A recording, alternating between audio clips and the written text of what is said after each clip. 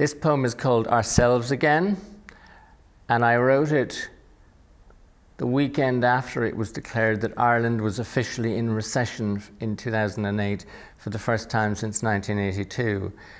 And me and a friend of mine always had a joke during the Celtic Tiger years that when recession returned, that everything terrible about the 1980s in Ireland would be reinstalled bit by bit.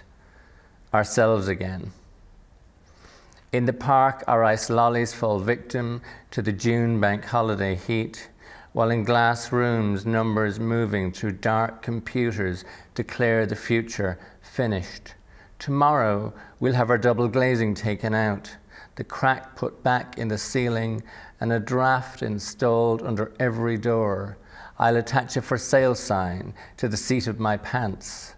Gangs of the angry unemployed will bear down on the G Hotel, chanting down with daiquiris and slippery nipples, give us back our glasses of harp.